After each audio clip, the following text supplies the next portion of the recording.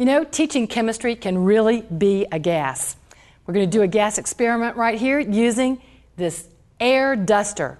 It says for dusting computers, office equipment, home electronics, photo equipment. Multi-purpose. Well, my question is, what's inside the can? What is this compressed gas? So we're going to do a couple of calculations, first using the ideal gas law, and then coordinating this with an empirical formula calculation. We're going to calculate a molar mass, put it together with an empirical mass, and determine the identity of this gas. All right, here we go. The first thing we're going to do is take this gas and mass it on the balance. I need to turn the balance on, let it zero.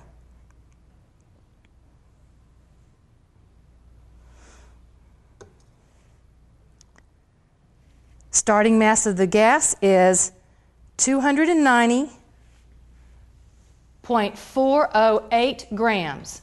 290.408 grams. We have Lance from Wisconsin serving as my able-bodied assistant. Come on over, Lance. All right. Now what we're going to do, I want you to hold the graduated cylinder, raise it, but keep the cylinder beneath the surface of the liquid. Now what I'm going to do is try to collect. I'm going to turn this around for my benefit here. Get a good angle here. All right, that's great. Down just a little bit. I don't want to lose anything here. Okay, here we go. We're going to collect as close to 250 milliliters as possible. We need a lot of gas. Gas doesn't have a lot of mass. Particles are too far apart. Here we go. It's important that all of it goes up into the graduated cylinder, so I'm trying to get this positioned well. That's good. All right. Here we go. Don't get it above the surface of the liquid. Keep it down. I'm good.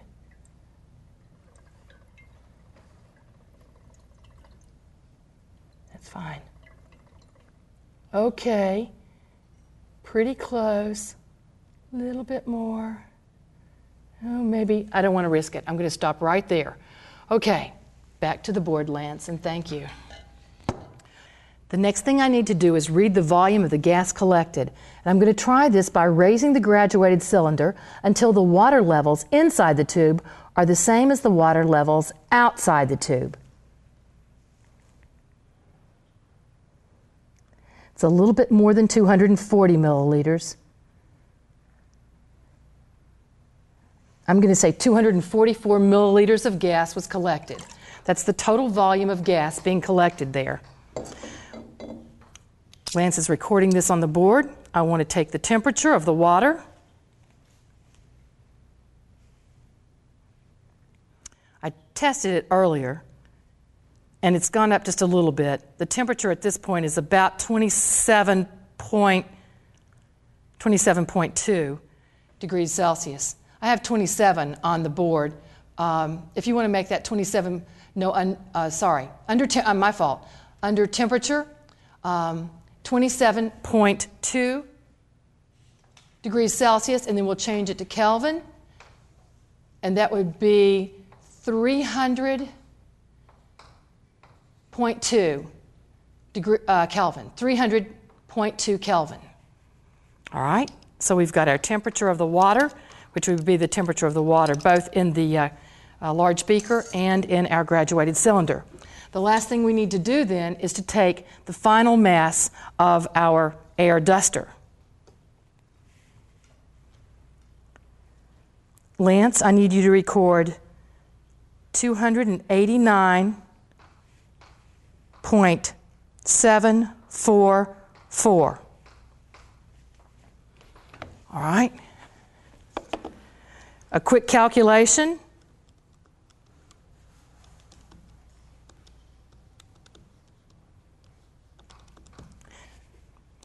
The difference in the mass is going to be 0.664 grams. Okay, I think I've got all the data that I need recorded on the board now. So, here's what we're going to do. I'm going to move over to the board for a second, and some information is being given. You're going to stay with me, okay, just on that side.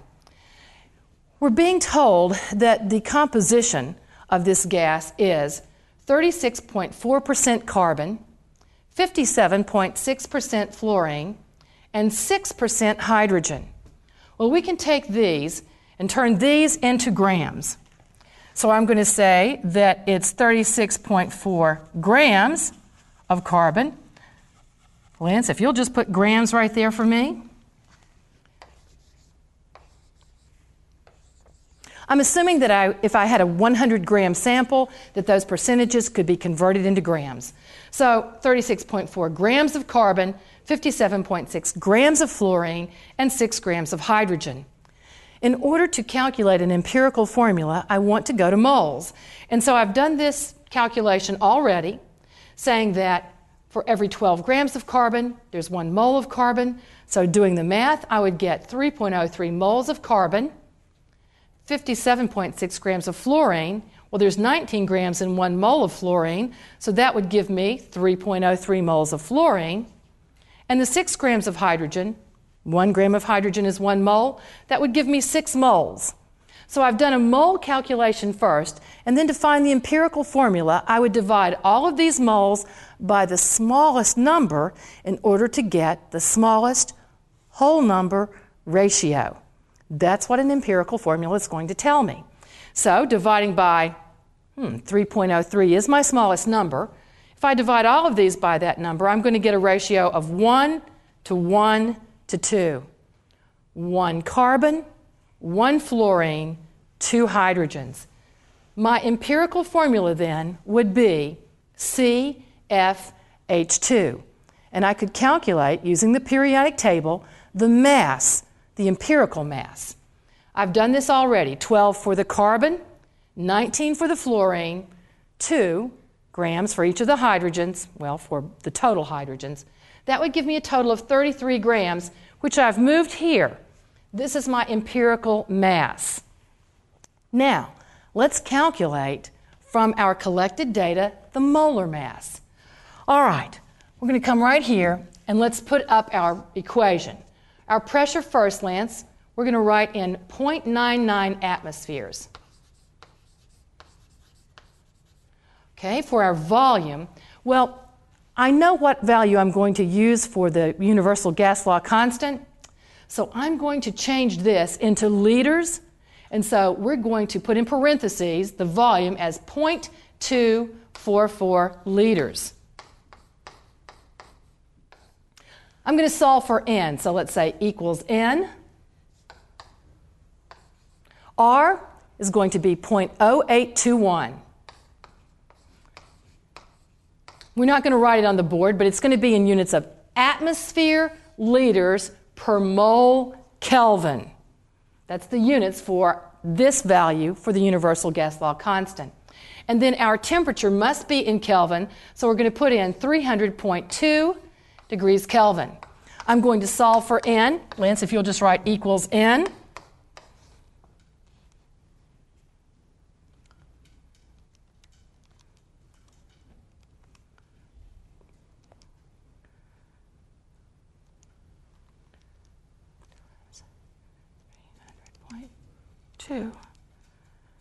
Okay, I get this value, 0.0098. 0.0098 moles. All right, so if I have that many moles, what I really want to do is find the molar mass. And I know that moles is going to be mass over the molar mass is going to give me a mole calculation. So if I were to take this number and divide it by, let me see, by the mass. No, take the mass. So let's take the mass here, give me a small m for mass.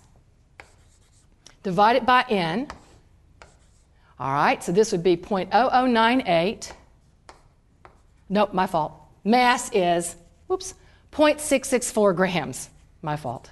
0.664 grams divided by the number of moles, which is 0.0098.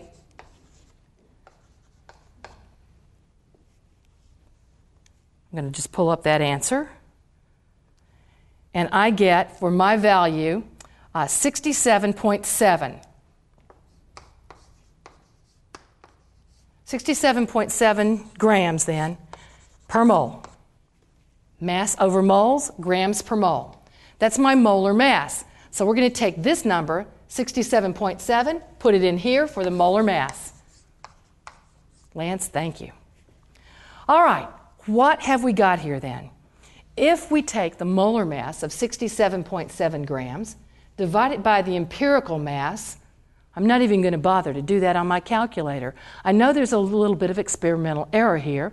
Something I really haven't taken into account in my calculations would be the water vapor pressure at this temperature, which would make small differences in my calculations.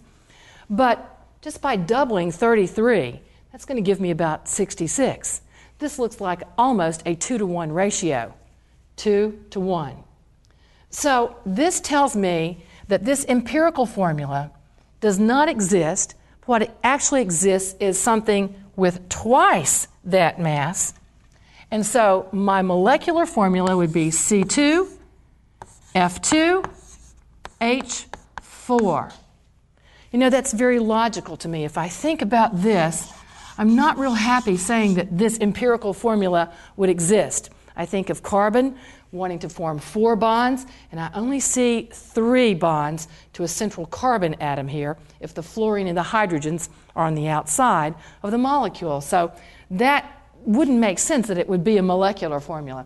But if I have C2H4, and I'm thinking I'm just going to use this little bit of space that's left, I make good use of my board, don't I? If I have the 2 carbons here in the center, and then I need, in order for the carbons to each have 4 bonds, I need 6 attachments.